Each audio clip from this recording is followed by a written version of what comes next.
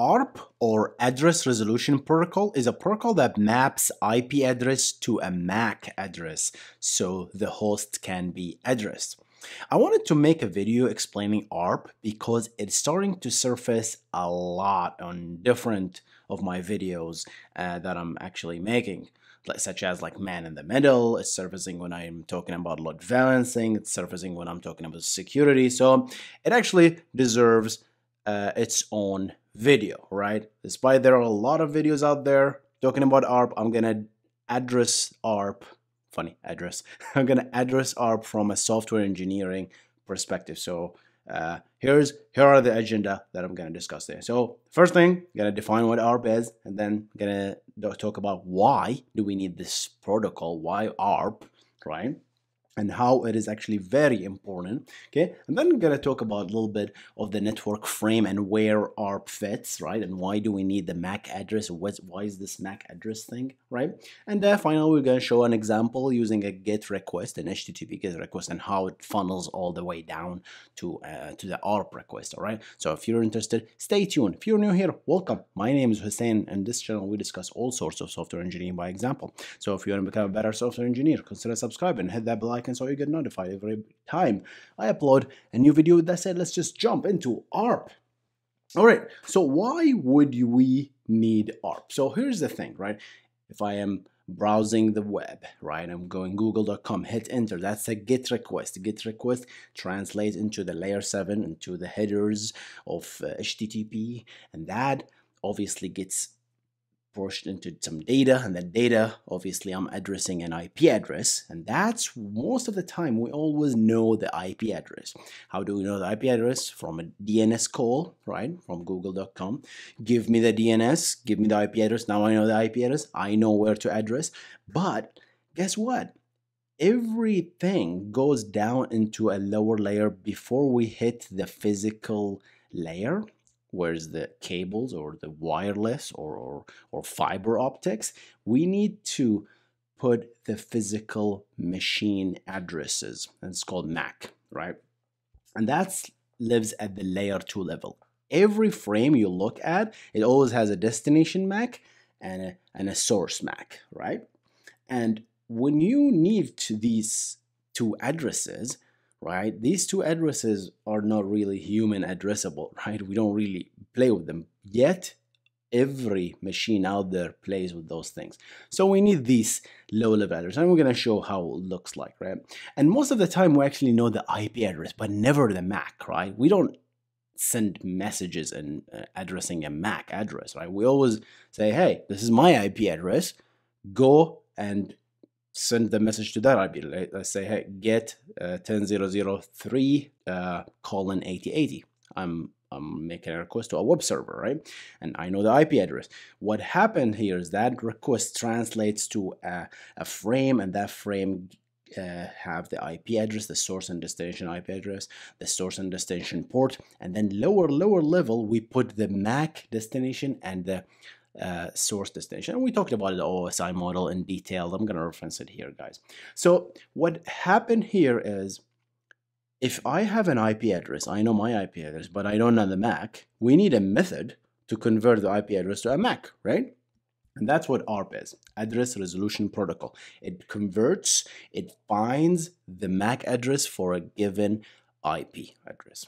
That's what it does, right? Because we don't know the MAC address, so we need to find it. And because that operation is expensive, we build this ARP table that's local to your machine, and it caches that stuff. And boy, this stuff is important, guys. As we start talking about virtual IP addresses and ARP proxying, this becomes really critical to understand, okay, as a software engineer. So ARP table. So let's talk about how the network frame looks like. Assume this is my machine. It's an IP address, 10.0.0.2, and that's my MAC address. And I'm going to start shortening these things out. So I'm going to refer to my IP address as a number and the MAC address by the first 2 letters, just to simplify drawing, okay? And this is my destination server that I'm trying to connect to, and it's 10.0.0.3, and this is the MAC address. And what happened here, it's listening on port 8080. Let's say this is an Express server or a Django server, right? Python server listening to some REST API, right? And I want to make a GET request, right? So you start building this GET request slash, right? And you know the destination port, right? So you put it there, right? And when I say put it there, essentially the HTTP client does that for you, right? Establishes the TCP connection and does that for you, establishing that, and then you put the destination. You know the IP address. Let's go ahead and do that, and then you put a random port. That's your source port ID, okay? And then the source IP address. That's you, right? And here's what you know. This all get encapsulated. This all piece becomes one data blinded bits, right? And that gets shoved into the destination MAC address, and then this is the source MAC address. Obviously, this is broken into multiple frames, guys. The whole thing doesn't fit into this. What will happen is this will be broken into multiple frames with the source and destination MAC address tagged, right? So for simplicity, I'm gonna convert this and I start referring as this. So the orange is the frames, right? This is layer 2, this is layer 4, and this is layer 7, okay? Sweet. 3 is the IP address here, and 2 is the IP address. Cool. I'm not gonna show the port because it's not relevant, right? So that's what a frame looks like. That's a simple frame, okay? Here's what I think here. So I didn't know the MAC address for this machine, so I did a ARP request to find it out. So let's show an example on exactly how did I find that out. Okay, so assume this is the configuration here. This is my machine. I am IP address 2, 10.0.0.2, and I want to connect, right, to this web server, 10.0.0.5, right? And gateway, GW is the gateway, essentially where's the router. That's my router, that's the external IP of the router, that's the IP address, that's the MAC address of the router, very important stuff, okay? And that's some other machines. And these are the ARP tables. And if you notice, the ARP table has one entry, which is yourself. Obviously, you know yourself, right? So IP2 is AA, IP3, BB, and so on, right? Got it? And I want to make a GET request to machine 3, right? Actually, she's supposed to be 5, but sure. Fixed it. That was quick. All right. So what I want to do is I want to connect from my machine to this machine. I want to send a GET request, right? So I know the IP address, 5. I know my MAC address, it's AA, right? I know my source IP address, it's 2, right? So I want to now find out what's the destination MAC address so I can put it in a frame so I can send it so everybody can receive it, right? So 10.0.0.2 wants to connect to 10.0.0.5. So this could be just a UDP request, TCP, HTTP, anything, right? But in this case, it's an actual GET request, right? So machine 2 needs to find the MAC address of machine 5. How do we do that? We do the ARP request. So we send an ARP request, everybody gets it, and what happens here is that machine will reply to the destination, the one who requested that ARP, with its own MAC address. So, all right. So what will happen here is machine 2 sends an ARP request. So that's the ARP request. So it's like, who has the IP address 10.0.0.5? Okay. And what will happen is this machine will reply, says, hey, I have that IP address. Here's my MAC address. The rest of the nodes will drop that request. Essentially, we'll just say, nah, that's not me, okay? And here's where things can get bad, guys, right?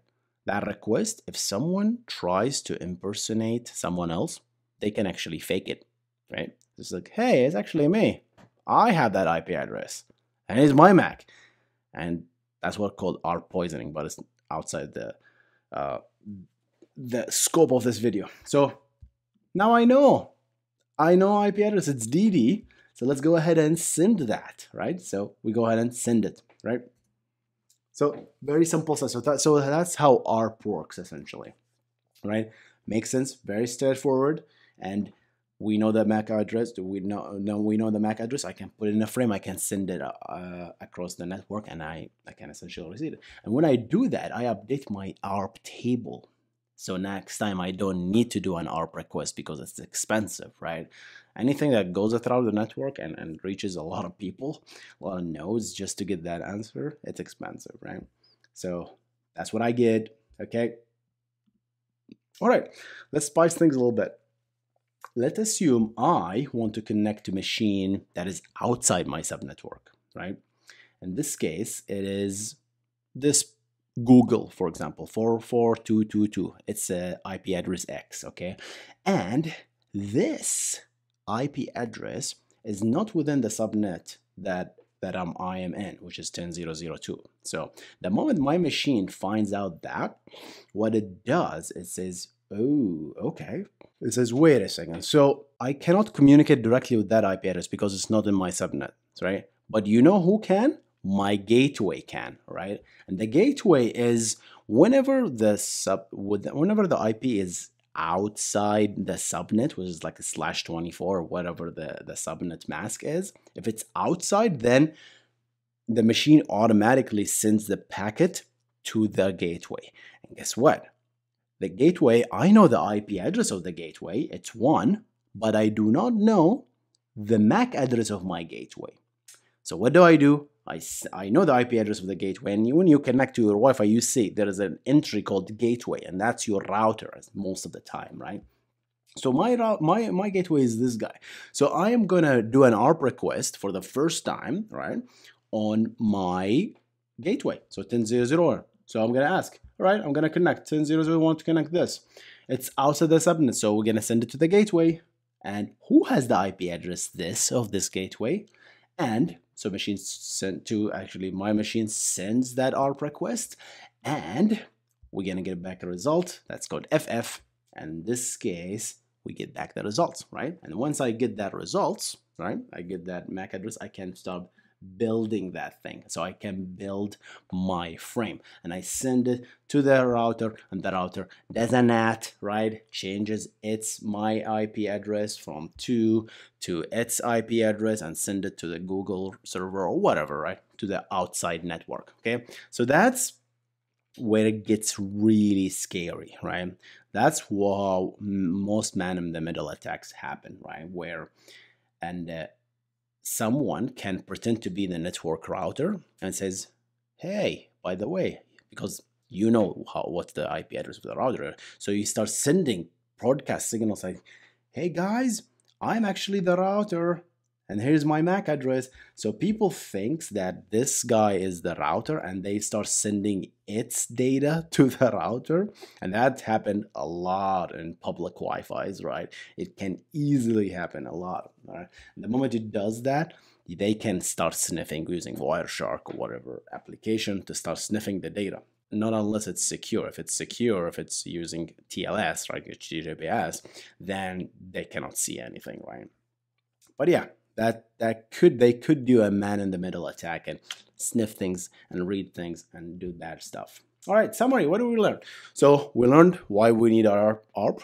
Everything in the network gets sent through MAC addresses, right? So we need those MAC addresses, but guess what? We know IP addresses. We do not know MAC addresses. So we need something to translate IP to MAC, and that's ARP, okay? And then we talked about a little bit of our network frames, and then we talked about a little example. Hope you enjoyed this video, guys. We'll talk a little bit about ARP poisoning, maybe in another video, right? But hope you enjoyed this video, right? I know I didn't dive deep into the ARP protocol itself, right? Again, I'm a software engineer. I'm not a network engineer. I'm not an expert in these things, right? I care about what the ARP request is, what it does. I leave the detailed ARP request and ARP protocol details to the expert or network engineering expert who actually know better than I. I rather stay on the software engineering side of it, right? But I thought this is a video that I should make and just have it in the library of the videos that we talk about. And I thought of talking about it from a software engineering point of view, because that's a lot of people ask me about that. So hope you enjoyed this video. Gonna see you in the next one. Stay awesome.